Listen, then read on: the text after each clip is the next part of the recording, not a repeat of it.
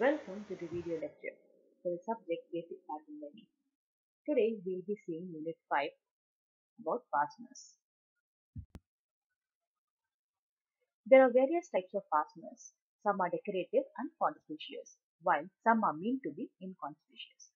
The common fasteners are button and buttonholes, button and loops, press buttons, hooks and eyes, eyelets, cords, and many more. Fasteners should be fixed onto double-layered material for better strength. They should be fixed in such a way that the right side of the garment laps over the left side for women and the left side laps over the right for men. It should be selected to suit the color, design, texture, fabric, style, garment as well as the position of the placket. We should also consider the age and sex of the wearer too. The first heading is about button and buttonholes. These have functional as well as decorative uses. Contrasting colored or self-colored buttons in different shapes may be arranged in groups or at regular intervals to produce an attractive effect. Buttons are nothing but they are done through slits cut in garments to hold buttons in place. The raw edges of the slits are finished with buttonhole stitches, zigzag stitches, or fabric binding made of some material which is same or contrasting material can be used. Button and buttonholes are generally used for men's shirts, trousers, etc., whereas press buttons and hooks and eyes are commonly used on ladies' blouses and children's apparels. Positions of buttonholes and buttons. Buttonholes should be worked on the overlap before the buttons are fixed. They may be placed vertically or horizontally on the garment, whereas horizontal buttonholes holds the front securely even on tight-fitting garments, whereas vertical buttonholes are worked on the lengthwise grain and are exactly on the center front line, parallel to the center front edge. They are used for shirts, pants, fly openings, etc. Length of the buttonhole. Whether the buttonhole is vertical or horizontal, buttons are placed exactly on the center front line. The length of the buttonhole should be at least half inch or half the diameter of the buttonhole. The easiest way to determine the correct size of the buttonhole is to cut a slit in a scrap of fabric and adjust the length until the button slips through easily. Types of buttonholes. There are many different ways that you can create buttonholes on your clothes according to the design and trend.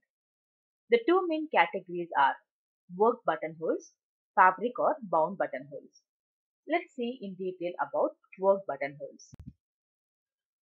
These are used on children's garments as well as worked after the garment is completed. Buttonhole stitches can be worked by hand or by machine. We need to avoid these on fabrics that stretch and fray easily. Hand-spun buttonholes are to be made with matching thread and it should be of uniform length, worked close together by hand. They are worked around a slit cut in the size of a button with closely spaced blanket stitches and are ended at either ends. Whereas machine buttonholes are simple and easy to complete, where two parallel zigzag stitches are done on either side of the slit. They are simple enough to take with buttonhole footers or automatic buttonholes are available in many machines. Steps in constructing work buttonholes. For horizontal buttonholes, we need to mark the buttonhole slightly with a pencil or chalk. Then, machine stitch or back stitch a narrow rectangle of about 1/8 inch width around the buttonhole marking. Then, cut on the buttonhole line carefully following the straight thread. Fasten the thread on the wrong side with tiny back stitches and work buttonhole stitches starting near the square end. To make the buttonhole stitches, insert the needle in the slit and then bring it out from the point just outside the guideline stitching. Circle the working thread under the needle point and pull out the needle. Do buttonhole stitches on the other side towards the square end. Near the square end, make a bar tack by tacking 2 or 3 stitches to end the stitch on the opposite side. At the end of the last stitch, insert the needle just outside the knot and pull the thread out on the wrong side. Fasten the thread end on the wrong side by running the needle through the and complete the stitch. So as I have shown you in this diagram, the process, how the lines have been done and the slip given and buttonhole stitches are done on both the sides, whereas a bar tack is completed and a knot is done in the wrong side of your garment as a proper finish. Fabric or bound buttonholes. These are more decorative than work buttonholes and are suitable for women's and children's wear especially. The decorative possibility arises from the use of a strip of material to cover and bind the raw edges of the hole. The binding shows on the right side is the finished button and may be made of the same material as the garment or of contrasting materials. While doing this, the binding strips are cut so that the lengthwise grain runs along the length of the buttonhole. Checks and striped materials looks better. In the strip, it cut on a true bias. In making this type of buttonhole, the facing can be applied only after the buttonholes are finished. To provide a double layer of cloth of matching buttonholes, an interfacing is used. The facing finally covered the and conceals the working on the wrong side. Steps in constructing work buttonhole. To construct a work buttonhole, first pin an interfacing fabric to the wrong side of the garment under the proposed buttonhole and mark the position of the buttonhole on it by doing a running stitch. Then cut a strip of material of about 1.5 inches wide and 1 inch longer than the finished buttonhole. They will be used as bias strip. Then place this strip on the garment right side spacing and with the center of the strip cover buttonhole marking made on the interfacing on the right side. Continue machine stitch around the tacking in the shape of a rectangle using long stitches. The long side of the rectangle should be 1/8 inch away from the tacking line on either side and the short side should be exactly across the ends of the tacking line. Then cut along the tacking line to within 1/4 inch of the ends. Then cut diagonally on all 4 corners. Pull binding strip through slit to wrong side of the garment and tuck gently to get a neat rectangular opening. Press on both long sides to flatten nicely. Next fold back the strip to form even binding of about 1/8 inch width along each side meeting the center of the opening. Bars the binding in place along each side of the buttonhole and work diagonally tacking stitches. These stitches need to be removed only after the facing is applied till the garment is completed. With the garment, place right side up, turn the garment and the interfacing fabrics back over at each end of the buttonhole and stitch the triangle ends. Trim away the excess strip, leaving about 1/4 inch the buttonhole at each end and about 1.5 inches on each side. After completing the buttonholes, a facing has to be applied to the garment and buttonholes cut to the facing. Button loops. Instead of buttonholes, loops may be used to do fasten buttons. These may be made of thread or cloth. We have different variations in this. First one is thread loop. The thread loop is inconspicuous fastening, which is most often found at the neck edge of collars. To make a thread loop, sew 4 or 5 strands of matching thread on the upper underlap in the correct position, then work buttonhole stitches over these strands. Whereas fabric loops are made of strip of bias fabric, stitches and turned inside out to form a narrow strip. The fabric used may be of self material or contrasting material.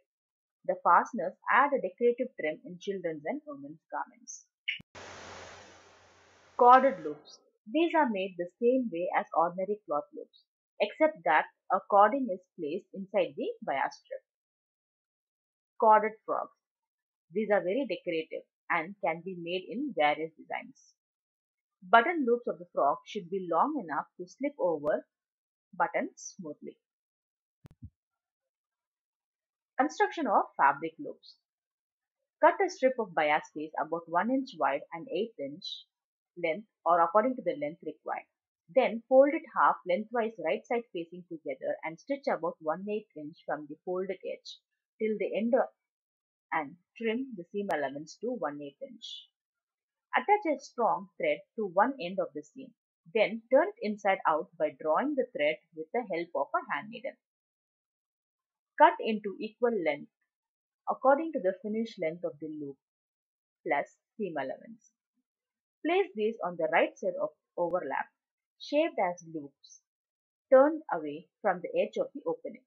Then tack the facing right side down over loop and do machine stitch along the seam line. Once you finish with this, turn the facing to wrong side and tack it in position as required. Next is buttons. A small button is also used as an important fastener to hold clothes together on a person. It is usually a dish-shaped piece having holes or shank through which it is sewed to one side of the garment. It should be selected to suit the color, design, texture as well as the fabric and the style of the garment. Buttons may be made of fabric, bone, glass, metal, plastic, etc. On dresses, buttons are covered with silk fabric made of thread used. If you provide scraps of fabric to well-established tailors, they get the buttons covered by a special machine. These are known as fabric buttons, where a fabric of matching color has been placed with the button and it is tied completely using special machines. These are the two types of buttons used mostly, which are buttons with holes, shank type buttons. Let's see in detail about button with holes. Marking position of buttons.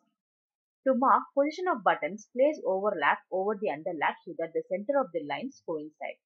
If the buttonholes are horizontal, insert a pin through the buttonhole about 1/8 inch from the end, which is near to the center front. And for vertical hole, we need to put the pin through the middle of the buttonhole. Lift overlap and mark the position of the button on the pin mark. Sewing buttons with holes. To sew this button using double thread, bring the needle up and down through the holes in the buttons with a pin kept over the button. After working enough stitches, remove the pin, lift the button and form a shank by winding thread tightly around the strand about 6 times. Now fasten the thread on the wrong side and then put the knot and complete it. Buttons with 4 holes may be sewn in shape of a cross, 2 parallel lines, a square or an arrowhead as it is shown in the image. 4 buttonhole is done as a cross as well as 2 parallel lines, and we can use any other design if needed. Sewing shank buttons. Bring needle through fabric and shank and then back long through fabric. Stitch through fabric and shank until button is secure. Fasten the thread on the underside, which is your wrong side. Link buttons. These are used in links for cuffs or for the front of a coat or a jacket. These should be of 2 buttonholes, one on each side of the placket's opening. To make the link, hold 2 buttons and desired distance apart and connect the buttons together with a strand of thread. Work buttonhole stitches across the strand and fasten the thread. There are other types of fasteners, such as snaps or press buttons. These are used to hold edges that will not have much strain when the garment is worn. They will open out if used on snug fitting parts. These are available in various sizes and weights. They are either black or silver.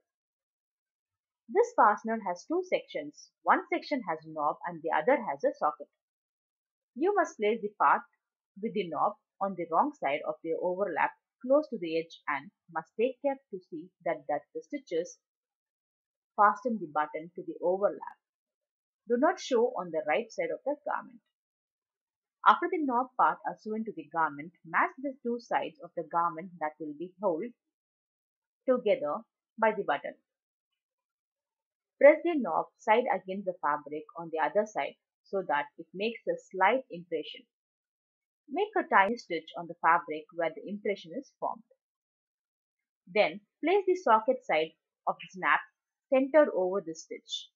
To fix both parts of the buttons, 4 to 5 buttonhole stitches should be worked through each hole. While passing from one hole to another, carry the thread by passing the needle under the button. After stitching through all the holes, thread should be fastened securely on the wrong side. Hooks and eyes. These are used on plackets where there is crosswise strain. They form an inconspicuous closing. They should be placed close to each other without much space in between to prevent the opening from gapping. The hook should be placed about 1/8 inch inside the finished edge of the overlap on the wrong side. Then work buttonhole stitches around the rings of the hooks. Slip the needle through the fabric and bring it out near the hook end. Take several back stitches across and under the loop of the hook to hold it down firmly.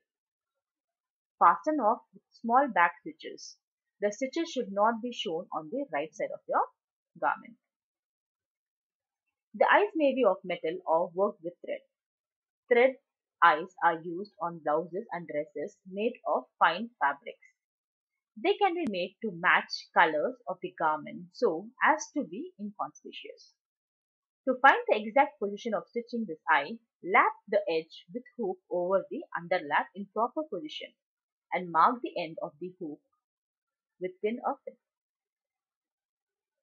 At this position, work a few back stitches along enough for the hook to pass and then work buttonhole stitches over these threads.